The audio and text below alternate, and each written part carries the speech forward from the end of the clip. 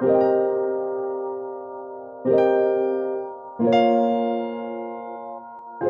there, this is the Tutor, and in today's episode I'm going to explaining about a few of the idioms. As a whole, I have got 5 idioms here, and let's know what idioms are.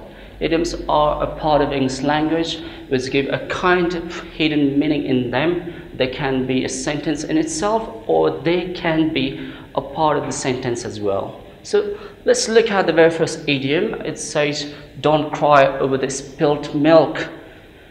It simply tries to convey the message that it is what it is. It means to say that whatever has happened, let it happen, because you have got no control over it. So don't cry over the spilt milk, because you're not going to collect the milk once again back in your bowl. Idiom number 2, a big fish in a small pond. It means to say that the pond is smaller. Your working environment, your scenario, it has got very limited scope, but you are a big fish. You have got lots of expertise, you have got wisdom, knowledge, talent, everything which you can manipulate together. But the thing is that your scenario doesn't have the sufficient amount of resources to facilitate you. That's why you're not getting the chance to expand your horizon. Idiom 3, it's not rocket science. It's not hard. Why do you take it in such a complicated manner? It's not that hard. It's not rocket science that it has to go with certain fixed formula in order to solve or get the solution. It's not rocket science. Okay, like if my friend comes to me saying that he has got, like he's almost broke, he has got no money, and then he's having difficulty in survival for his livelihood, then I would say like, it's not rocket science. Don't worry.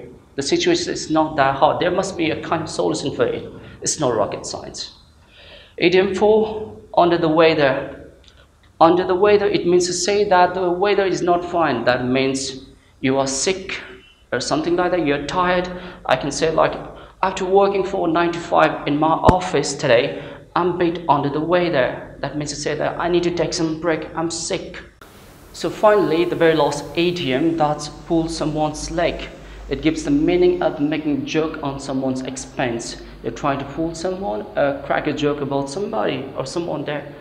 So guys, that's everything for today's lesson. I hope you guys learned 5 of the common idioms that we can use in our practical life. And if you like the content, please subscribe to the channel. Stay tuned. Cheers.